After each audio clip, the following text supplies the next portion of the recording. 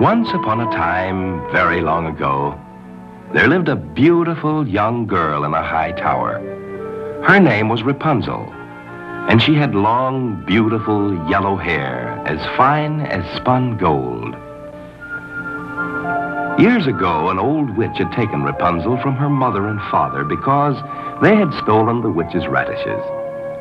And now the old woman had locked Rapunzel in a lonely tower that had no doors and only one window at the very top. Each day when the witch came to visit the young girl, she took great care to be sure that no one would see her. Then she would call, "Rapunzel, Rapunzel, let down your hair."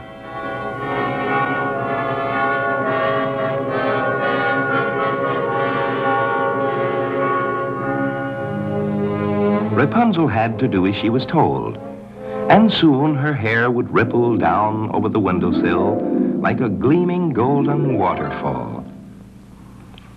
Then the old witch would cast a magic spell, and Rapunzel's hair would form into braids all by itself.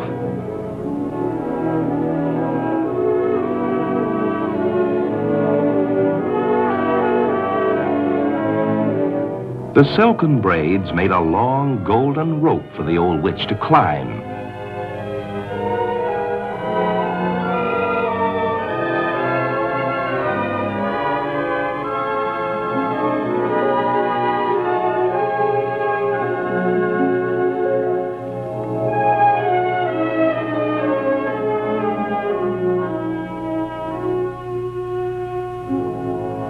The old woman was very jealous of Rapunzel's beauty. Each day she would sit for hours watching her. They lived this way for several years, until one day a prince walking along the mountain path chanced to see the tower.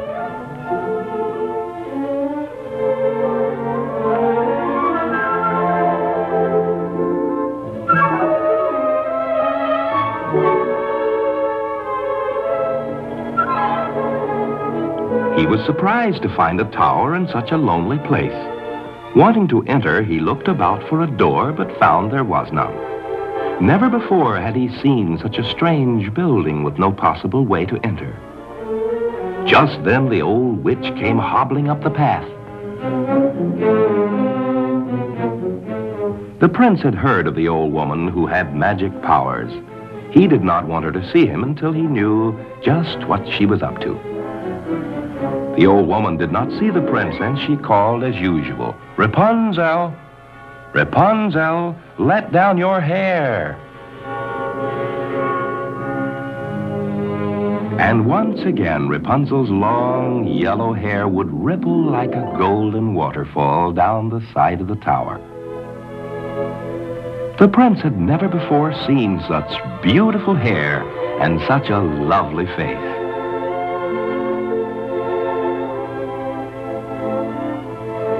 And again the witch would cast her magic spell.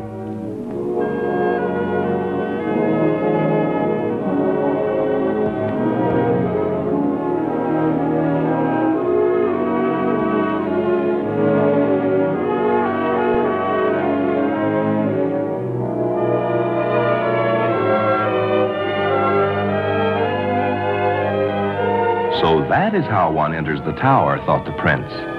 And he waited for hours for the old witch to leave so that he could speak to the beautiful girl with the long golden hair.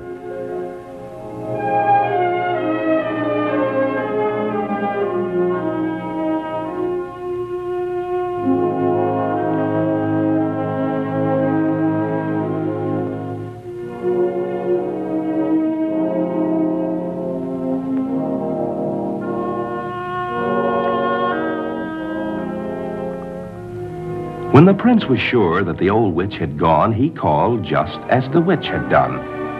"Rapunzel, Rapunzel, let down your hair." Rapunzel, thinking the old witch wished to climb back into the tower, lowered her braided hair once again.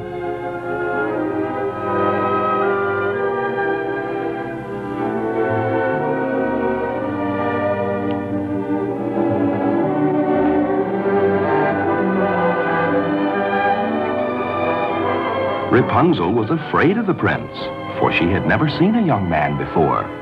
But he was so kind and courteous that she soon forgot her fear.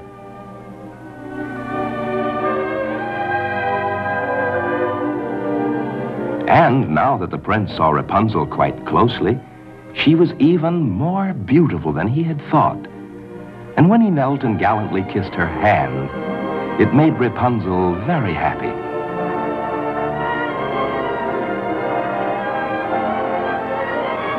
The prince promised to return the following day and free her from her prison tower.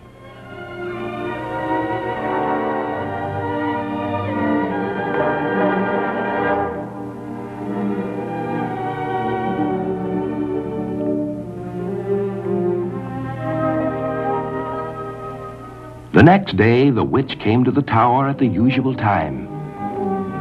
Rapunzel absent-mindedly said to the witch, "How is it that you take so long to climb up to the window while the prince climbs so swiftly?" Then she realized what she had said. "Oh, you wicked girl," cried the old witch. "I thought I had you safely hidden from everyone. Oh, how you have deceived me."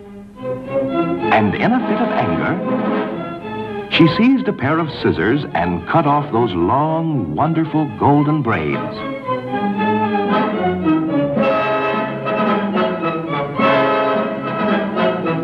Just then, the prince arrived at the foot of the tower. He called, "Rapunzel, Rapunzel, let down your hair."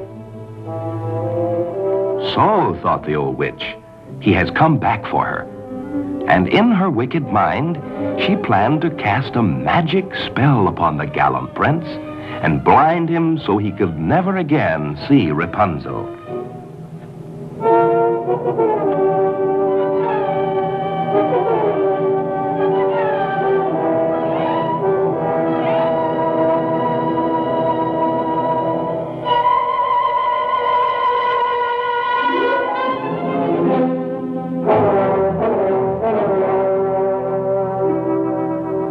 The poor prince escaped with his life, but the witch's curse left him blind and helpless.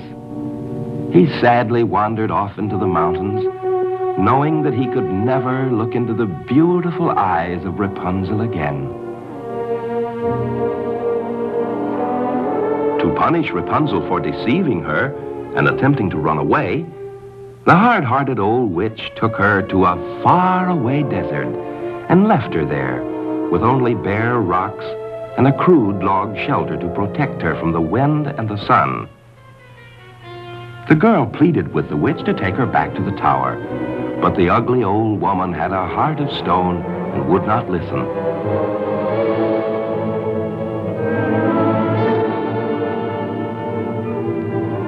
For many months, Rapunzel lived alone in the desert, with nothing to eat but the roots of desert plants. Until one day, the blind prince, who had been searching all over the land, chanced upon the very spot where his beloved Rapunzel was living.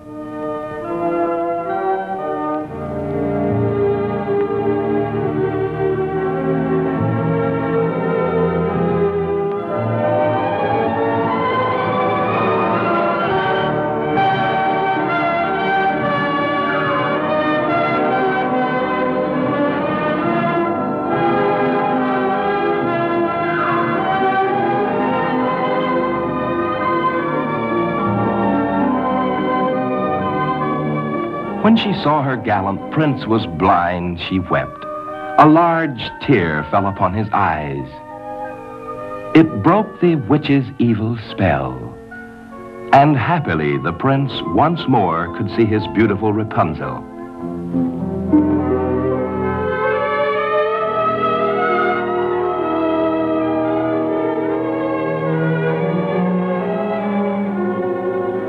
The prince was sad to see her beautiful golden hair so short. But now that the magic spell was broken, when he touched her hair, it began to grow longer and longer until its wavy strands glistened again in the sunlight. The prince then took his beloved Rapunzel back to his castle, where they had a royal wedding